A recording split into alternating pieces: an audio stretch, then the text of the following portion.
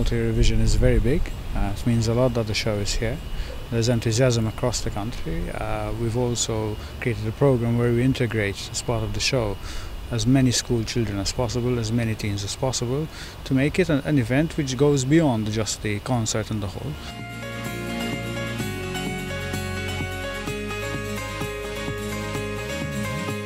This year there's a very, very high level of competition. I mean, it's great, you know, it's great to see all those performers there, and I wish them all luck. May the best song win. I know it sounds a bit of a cliche, but that's the truth. But the reality is that the level is very, very high, and I'm grateful that they all accepted our invitation to come to Malta.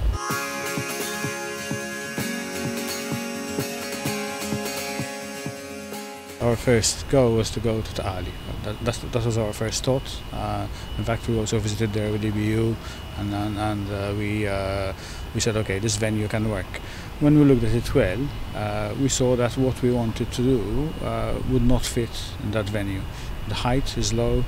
You can't build anything structurally grand, and also tied up with the kind of pitch. Wanted to pitch the event to teens, so it's a raw feeling, it's a metal feeling. So we found that this kind of venue, with all the risks that this kind of venue brings with it, offers it is more in sync with the kind of event that we wanted to do.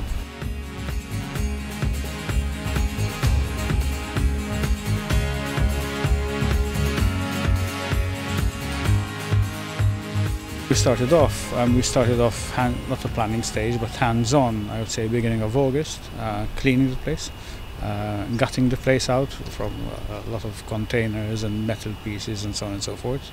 So we needed to clean it well, we needed to patch up most of the central roof, because obviously the building was not used for a number of years. And obviously you go into a number of expenses which are not purely production expenses. My theory is always to spend the money on screen.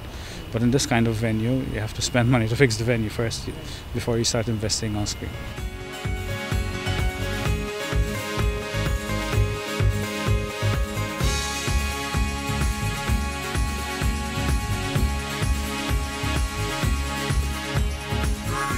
It's a new experience to me, not in events, but also in combining my experience in events with the Eurovision, and combining also a bit of my experience as a head of delegation before in the Eurovision. So what I try to do is I try to sort of use those two experiences, and also looking at it from a delegation side, where you find what you expect. And we've introduced a number of new things, like for example, we give feedback to the delegations in writing. So when delegations go to the viewing room, they receive the feedback. We can't do this, we're going to fix this, we can't do that, we're going to change this to that.